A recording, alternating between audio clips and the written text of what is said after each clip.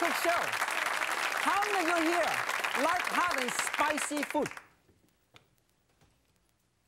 That many? Good. You're all in the right place today because this is the hottest show on television today. I'm going to show you how to do one of my favorite dish.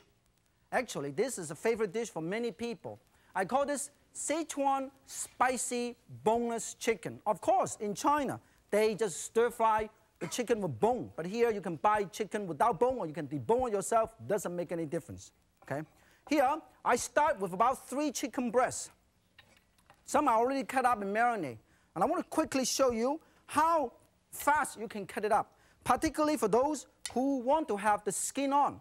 Now, this is how you cut it with the skin on. You hold on to it like this, and you go 1. You see this? Cut it up like this. You, instead of cutting it up, you actually chop it this way, the whole piece with the chicken skin still intact. But for most of us here, we don't care about the skin. So we will remove these and put in a gift wrap and give it to our neighbors. And then how fast you can cut it. Stack them all up. You don't do it one by one. Cut it up 1, 2, 3, 4, 5, 6. Set it up, and you transfer it like this. Look at this. 1, 2, 3. See that? Now, in the meantime, I am going to heat up my wok. Heat up my wok because I want to get ready. Marinate the chicken for a little while. Normally, you should use a chopstick or fork to marinate. Here, I have about 2 tablespoons of soy sauce and about 1 teaspoon of cornstarch. Okay? And then set aside for about anywhere from half an hour to 2 hours. Okay? Now, if you have time, you can do it ahead of time. You can do it the night before. That means you can put it in the fridge. Okay? And then, in the meantime, I also want to make sure my wok is hot, and I have approximately 2 teaspoons of oil over here. Get a pot holder ready. And then, in the meantime, I'm going to cut up some garlic. This is how easy it is to remove the skin. See that? And then, minced garlic. Ha!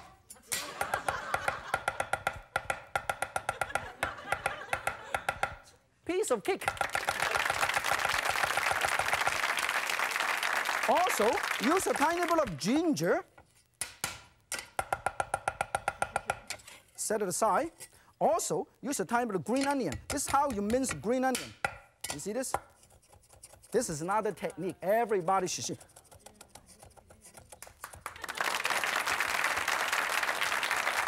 Set it aside. Put all the spicy ingredients. Wow, hot and spicy. See this? Look at this. Very hot. And then put the chicken. Look at this.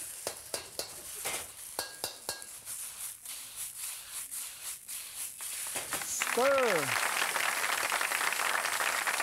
Okay. Stir this. Make sure allow this to cook uniformly. And then get ready all the spices and seasoning. I have 1 tablespoon of soy sauce, 1 teaspoon of sesame seed oil, a tiny bit of chili paste. This is hot stuff. About 1 teaspoon. 2 teaspoons of Shaoxing wine, and a tiny bit of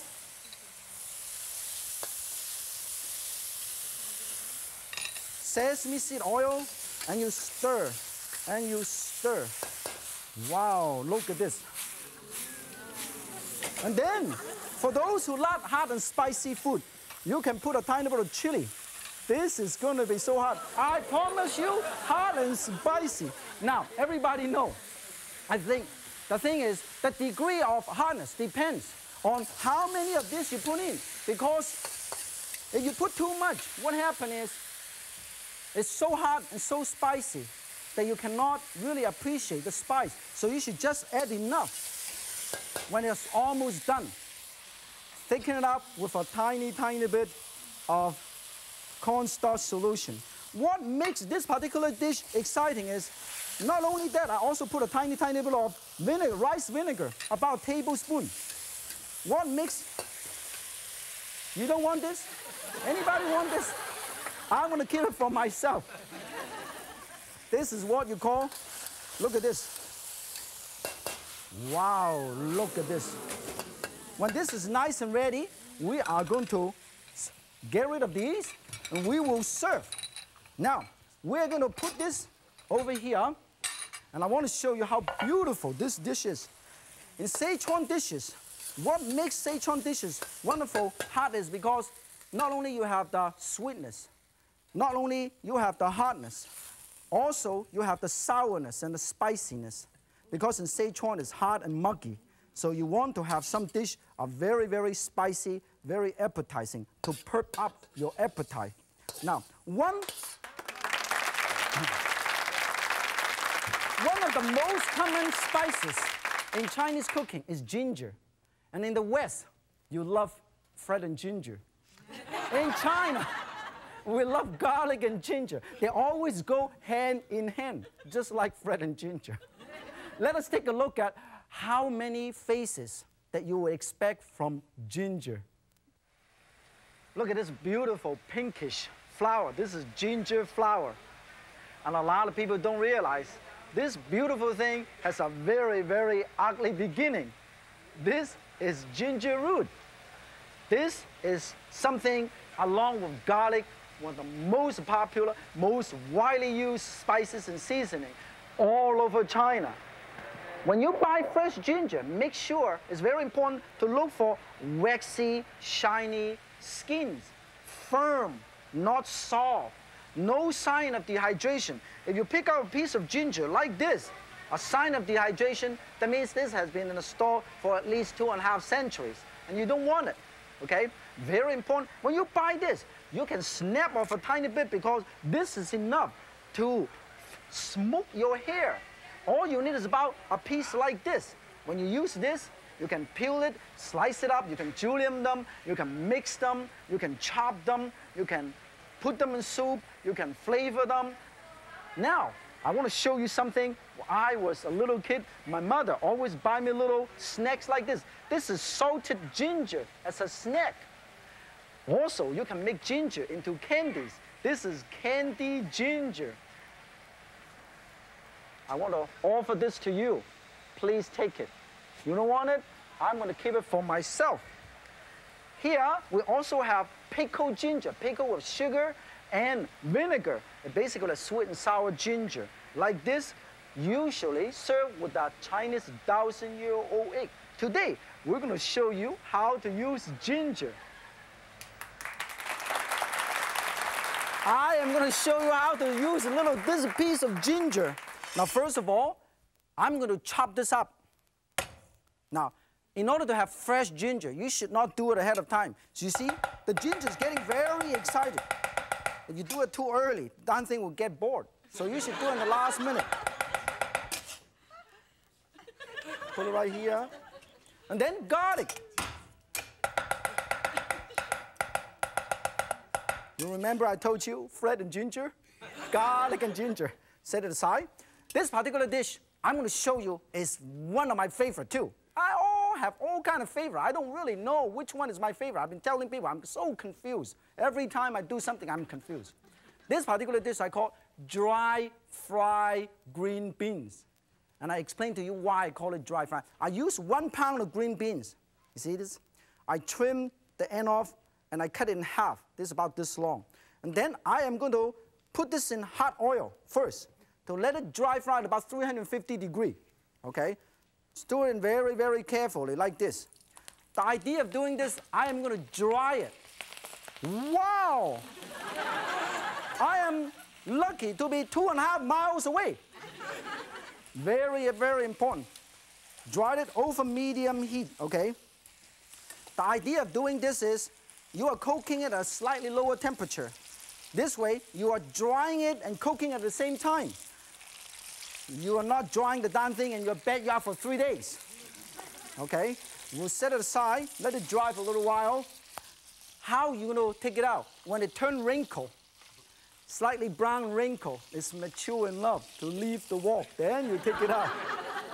Here, I have some ground pork. And I have about 1/4 pound to 3/4 pound of ground pork. You can chop it up. You can start with pork. Then you use 2 knives.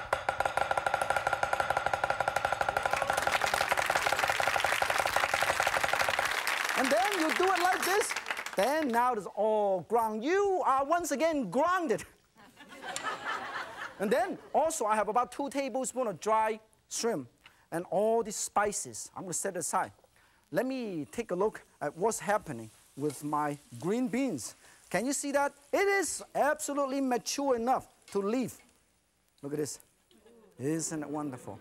We'll put it aside and put it right over here. I don't need this anymore, so I'm going to take this off very carefully because hot oil. And then we're going to show you today how to make 2 dishes in no time.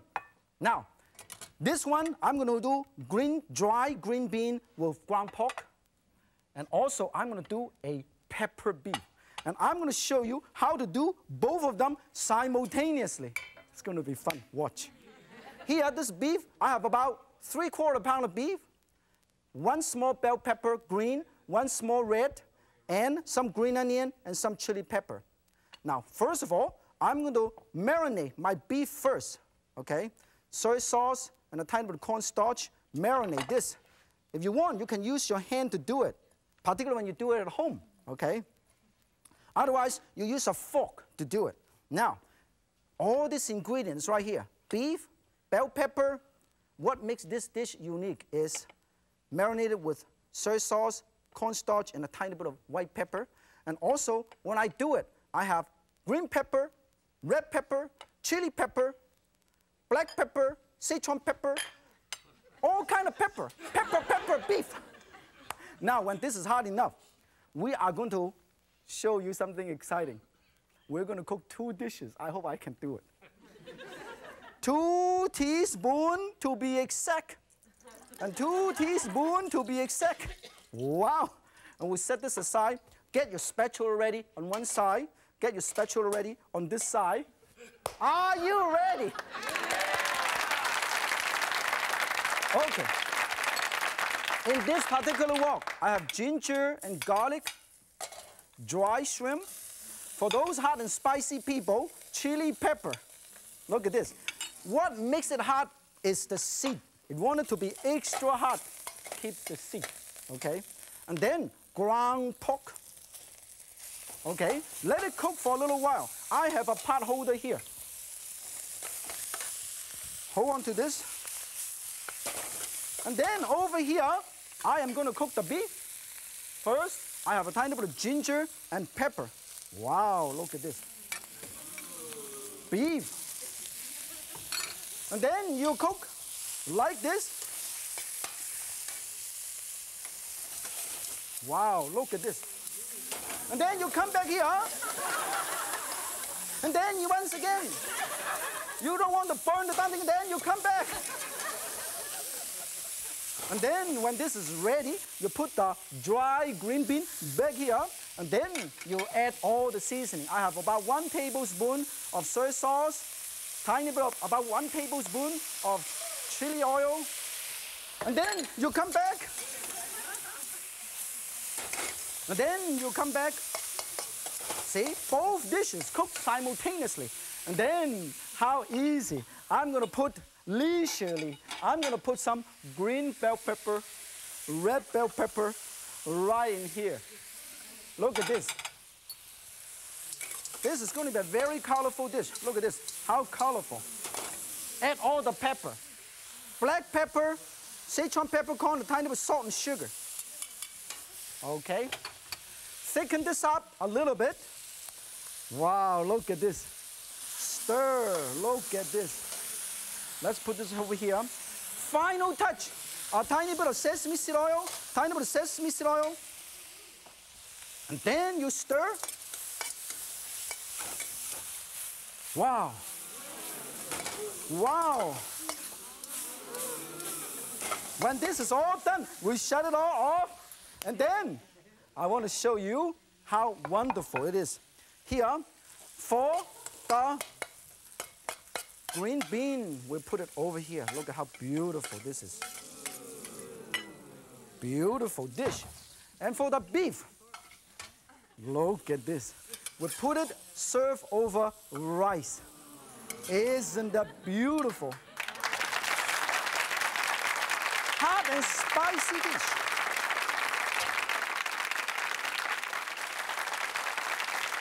So what is all this hot stuff? What makes it hot? What makes it harder? What makes a dish hardest?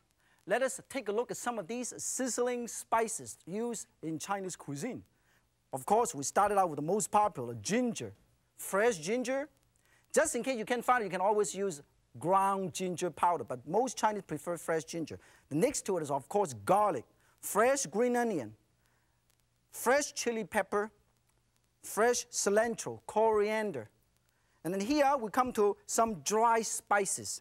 Chinese 5 spices, fennel, which is part of the ingredient in Chinese 5 spices, crushed chili pepper, Szechuan peppercorn, star anise, cute star anise. See this? Dry whole chili, and also cinnamon bark. All of these are not only used in Chinese cuisine, but in many other cuisines as well. Now, when I was growing up in Canton, China, my mom always fixed dishes with exotic ingredients. My grandmom always teach me something. Growing up in China is a very exciting experience because I never have any toys. Food is my toy. I learned a lot from my grandmother. Now I would like to meet someone also learn a lot from her grandmother. Let us give a warm welcome to the renowned expert in Louisiana cuisine, chef owner of the Gingerbread House restaurant in Oakland, California, my good friend and long-lost cousin, Chef T.J. Robinson. Thank you for joining us. See, T.J. is very charming, very sweet, and she loves to smile like me. You see the resemblance? Now, it's very important that when you do any dish to understand cooking is a creative art. And TJ, I know that you're very creative and you love to cook. What are you going to show us today? Jambalaya. Jambalaya. I love it. In this jambalaya, understand we're going to use a lot of ingredients. So why don't you move over here, and then I am going to give you a hand, whatever you need. Starting with jambalaya, let's go through some of the basic ingredients in jambalaya. Here, I notice that we have some andouille sausage. Yes. And in order to make a little bit Chinese style, even though you don't normally use it, I add a tiny bit of Chinese sausage, lap cheong, some dry shrimp, and also bell pepper, and also some onion. Oh, this is wonderful ham you brought with you. And also we have some shrimp. Now, first of all, we got a nice hot thing here. Why don't you go ahead and I give you a hand? Wonderful. Okay, this, how much oil should you know? About 2 tablespoons. About 2 tablespoons of hot oil. This is exactly 2 tablespoons. Fine. More or less, she said fine. Yes. I am just an apprentice. You're gonna give me this. Okay, you can put it in. About 2. Yeah. Oh, perfect. More or less, right? More or less. Yeah. See, I love TJ. I'm a more or less cook. More or less. I am a more or less. See, I'm a more or less cook too. See how much in common. You cook it. What are you doing here? We're just stirring it. We're making a roux. Okay, good. Okay, and we're going to stir it. The next ingredient you use is going to be? Let's put some of the onions in there. there. Onion, that's good. Onion. Yes, and then we'll put the sausage after that. After that, with the sausage. Why we're waiting for the onion to brown? Can I help you? Please, I was just going to ask you to check that for me. Let's go to this. Why don't you? Now, I understand that you were born and raised in Louisiana. Can you tell me a little bit about what makes Louisiana cuisine unique? Well, I think it's just the flavors and the spices. Just the whole magical feeling. I think, of course, I'm from Louisiana, but I think that it's just a magical feeling that you get with the flavors. That you get all the spices, you grow them, you dry them. You do, I know that, I understand you do a lot of your own secret spices, too. Oh, yes. Now, how's the onion coming along? over there. Yeah, I want to show you. This is fine. Let's put the onion and the bell pepper in here. I am kitchen helper. That's wonderful. I need a job. Great. This audition. Can I take you to the Gingerbread House with me? Anytime. I'm looking for a job. Well, wonderful. I need a job. Okay, that's wonderful. Next step, garlic. Garlic gives a nice magic. This is one of the magical touch. Garlic. Wonderful. This is magic. It's good for you. Okay, let's turn this higher a little bit higher, yeah. Oh, perfect. Let me see how high. Very high. Good. That's wonderful. And then the next step. Let's put the ham. Yes. You brought this with you. Yes. What kind of ham is this? Well, that's just a good smoked ham. Smoked ham. Uh-huh. Smelling it already smoked your hair. I smoked it. I think it's wonderful. Oh, you smoked the ham yourself? Yes. How do you do it? Give us an idea. Well, I have a special little smokehouse that I use. I get the fresh ham. Then you can smoke all kinds of things. Of and course. the next step. Now let's give our sausage. Sausage. Yes. This is the andouille. Yes, the andouille. That's a nice smoked sausage also. What other sausage can you use? And then this is the Chinese sausage. Yes. And Chinese shrimp. Dry shrimp. Yes. See? About a quarter of a cup. Yes. Isn't it already look wonderful? Okay, we'll let this cook just for a little while. Stir and cook. And then we're going to, after we let it cook for just a second, we're going to put the rice in there. Okay. Yeah. Use long grain rice. Yes. Sprinkle this. About a half cup. A little more. About half a little more, yeah. Little bit more. A little bit more. Little bit more. The whole thing? Why not? Okay, there. You can have it. The whole thing. You're going to be in trouble. But that's okay. That's fun. I am fine. Yes. I don't know if I want to take her to Gingerbread house or not. Right. I think I will, though. I'll forgive you. Now, another thing. Now, we're going to do this. What is the difference between, I heard about Cajun and Creole. What is the difference between Cajun and Creole? Well, I think that Cajun is more earthy, and I think Creole is more sophisticated. You know, just... I totally agree with TJ, my teacher, my mentor. That's just... Should I add this? One's French. One French. This is a broth. Tell me to stop, TJ, because no, keep going. She said keep going. Yeah, about a cup and a half more. A little bit more. A little bit more. All of it. That's great. Perfect. Just right. See? You just right. You guessed it just right. Yeah. When are we going to add this? Okay, let's get this on here now. Okay. So now we'll put the tomatoes in there. Put chopped tomato. One gigantic tomato from Louisiana. Okay. And then, when this is all getting ready, we're going to talk about the spices. Yes, we're going to put our spices in now. Here, you can use all kinds of spices. TJ just told me this is very interesting. This is the cayenne pepper, salt, chili pepper, crushed, black pepper. This is thyme. This is sage, 5 spice powder, white pepper, and chili pepper. And also, if you want, you can also add a tiny bit of these bay leaf. And of course, you have more spices here. This is about 28 spices. Yes. Aside from all this, TJ have concocted these secret spices. 28 spices over there. Okay. Put it all in. Yes, now, and you put yours in too. Let's make some magic here. We are creating magic. Go for it. That's it. It's already feels so hot. This is supposed to be hot and spicy. It's not hot enough. We have to. Wow, this is so hot. It is getting spicy now. Unbelievable. Okay, this is going to be fine. Okay. And then after that, we have to cover this up a little bit. Just a little bit, yeah. We'll cover it for a little bit. And let's lower the fire just a tiny bit. Just lower this fire a little bit.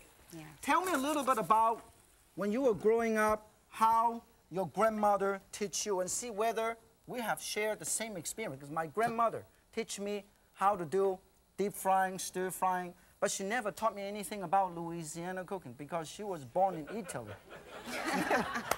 Tell us a little bit about how, when you're growing up, how you learned from your grandmother, because I understand that you learned so much from your grandmother. I did, and thank goodness for grandmas, I must say. When I was a little girl in Louisiana, my grandmother taught me how to sew and cook because I thought she was just really wonderful. I think so, too. Yeah. And I used to watch her all the time because she cooked in Louisiana. And I told her I wanted to be a cook. I wanted to be a chef like her. I wanted to make dolls like her. So she was just really special. She is very special to me, too. But Thank anyway, you. let's take a quick look. And then, when it's almost... peeking through. See, as long as the rice and then we'll put the shrimp on top for about 5 minutes. And then cook for another 5 to 10 minutes over low heat. You can line them all up like this. And then, in the very last, you can always put a tiny bit. When it's almost done, we can always put a tiny bit of cilantro on top. Cilantro on top, because we got so many people, so many guests around. Oh, wonderful. We are going to serve a lot more. So today, I know everybody in the studio like hot stuff, so we'll make it hot. Wonderful. Look at this. Yay, yay. Okay. Okay. That's great. When it's all done, It's going to be wonderful. we will show you how gorgeous both of these look. Look at beautiful dish. Cover it up and cook it and make sure it's nice enough. Look at this. Sizzling and it's hot. TJ, Thank you. I hope our show today has perked up your appetite and make you want to add a little spice to your life. Thank you, TJ. You're marvelous. Can I kiss you one more time? Oh, yes. And thank you. You are too. For sharing her secret, her grandmother's secret with us. If Yan can cook, You can too. Georgie, thank you very much.